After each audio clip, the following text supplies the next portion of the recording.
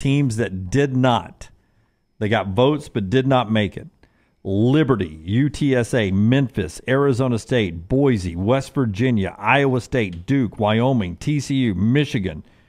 Michigan State. Excuse me, Michigan State. That would be newsworthy. Appalachian State, Troy, Maryland, Minnesota, Army, New Mexico State, Texas Tech, UCLA, Purdue, Utah State, Florida, Air Force, Illinois, Jacksonville State, Washington State, USF, Georgia Southern, and Louisiana all got at least one vote and did not make our 40 and 40. Let's unveil our first team. Here we go, Tyler. The big board here brought to you by our friends at MyBookie. And at number 40, the Cougs of Houston. LT just mentioned them at number 40. I will say right off the bat here, I love our voters and stuff.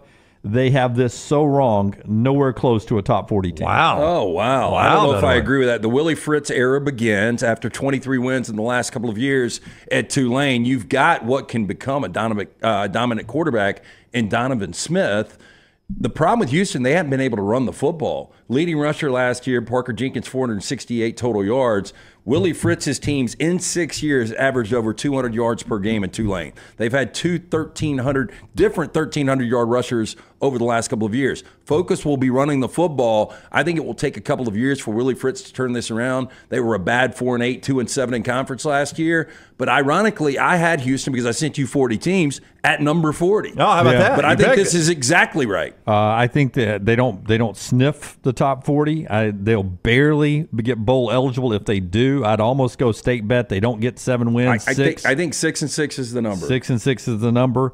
23 games in 2 years is the nugget on the MyBookie screen there for new head coach Willie Fritz. 23 games in the last 2 years at Tulane.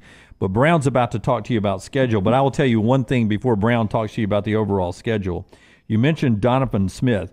Entire reworked offensive line, a lot of those coming out of the portal. Most of their defense is having to be rebuilt as well.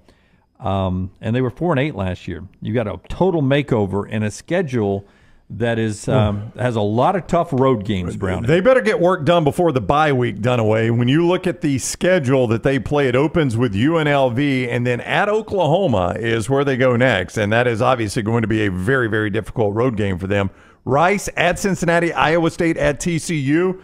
You better win some of those games, because once you get past that bye week, Lance, you're at Kansas, you're hosting Utah, you're hosting Kansas State, you got another bye, you're at Arizona, you're hosting Baylor, and you're at BYU. That is a tough finish for Houston. Yeah, I think they're only going to be favored, at least right now on paper, in 4 games. But UNLV and Rice got to win those games. Let's go on and say they lose Oklahoma. They're 2-1.